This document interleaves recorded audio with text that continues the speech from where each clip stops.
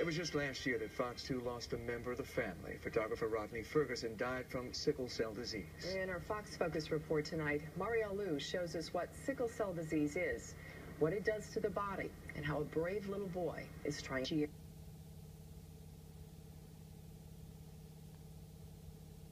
It's a painful disease that seems to target specific ethnic groups, primarily African Americans.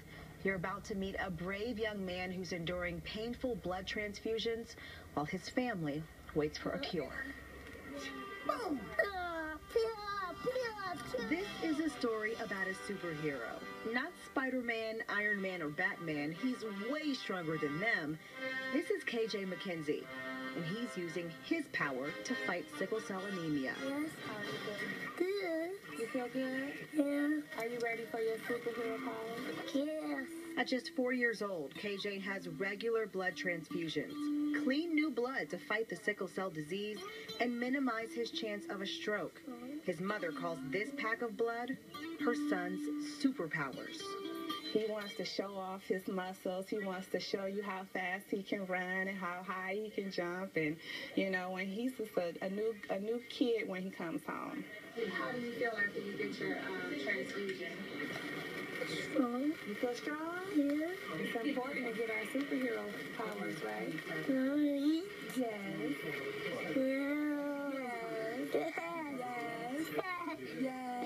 Sickle cell disease changes healthy round red blood cells into crescent-shaped cells like sickles. Round cells move freely through the blood veins, carrying oxygen to every part of the body. But these sickle-shaped cells can't get through, blocking blood flow to vital organs, muscles, tissues, and bones, leading to a number of health complications and causing unimaginable pain. It hurts. Yeah. It gets in the way of school, it gets in the way of dating, it gets in the way of social life. It's not easy. It's not easy at all, but it can be helped. Sickle cell is predominant but not exclusive to African Americans. Long ago, it thrived in Central Africa, India, and parts of the Middle East and Europe.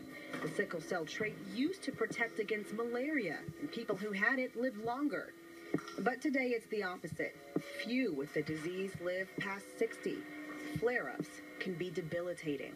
We describe it as he turned into like an alien. His veins were pronounced. You can see it through his skin. He was very jaundiced.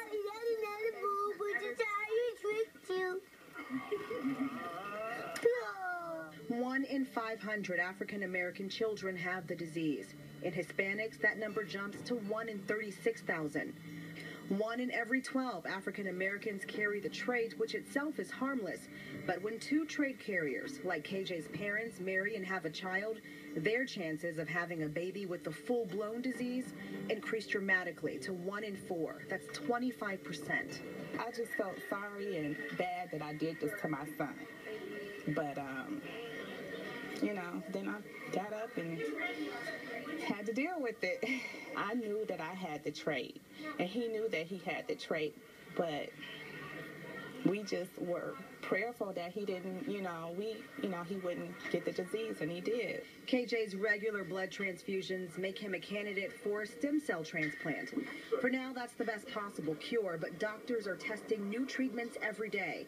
Not every sickle cell patient is eligible for the treatment, which includes chemotherapy and a bone marrow transplant. The treatment is aggressive. You can get infection, you can get bleeding, and you can basically pass away from it.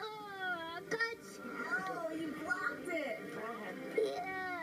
Good. KJ will continue regular blood transfusions until his family decides he's old enough and strong enough to start chemo, the next phase in his treatment process. He's celebrating his 5th birthday this week, and there's only one party theme fit for this little guy. I transform action finger. Yeah. I want Bumblebee.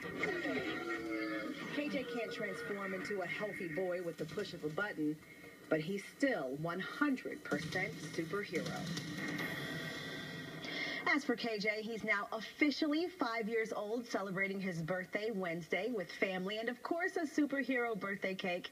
His mother saved cord blood from her 2 younger sons, hoping it would one day be useful to doctors. We'd also like to dedicate this story to Rodney Ferguson, an unforgettable member of our Fox 2 family and the inspiration behind this story. Rodney passed away last year due to complications from sickle cell. He was just 50 years old. If you'd like to learn more about sickle cell anemia or would like information on how you can help kids like KJ, log on to our website, myfoxdetroit.com. I'm Marielle Liu for Fox 2 News.